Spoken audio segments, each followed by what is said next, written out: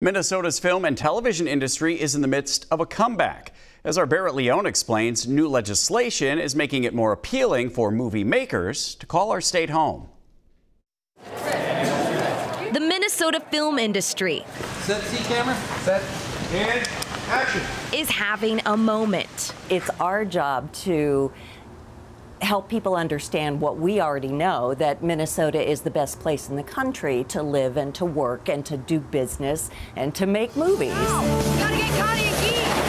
And to help with that understanding, some incentive. Minnesota legislation established a film production tax credit in 2021, allocating $25 million to the industry each year until 2030. Certainly at a level that is causing the industry to look at us, which they weren't before. The kids are good in their way. Since then, it's brought a number of projects to the land of 10,000 lakes, but those in the industry are even more excited for what's to come. There's many other people that live in Minnesota, believe it or not, that travel outside of Minnesota for work because there's no work in Minnesota yet. But there will be in 2025. It's why casting director Bill Marinella made Minneapolis and Duluth his destination for casting calls this weekend and plans to start an S corporation in the state next year. Everybody here is so welcoming. I love Minnesota. I really do.